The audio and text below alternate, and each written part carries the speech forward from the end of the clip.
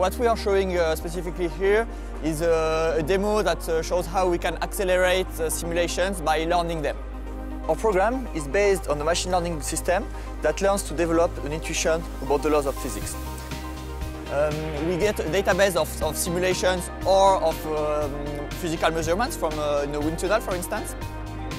We feed these simulations to our software, and it learns to reproduce the simulation directly by looking at a mesh representation of the input. This is the bike.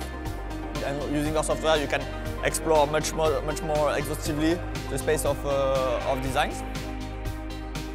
So here you can see inside there is the rider. Here's the rider model, and you want to find the shell around this rider which has the best aerodynamic coefficients. So the bike raced for its first time on last September. Since it broke the French record. From the French record to move now to beating maybe the world record next year.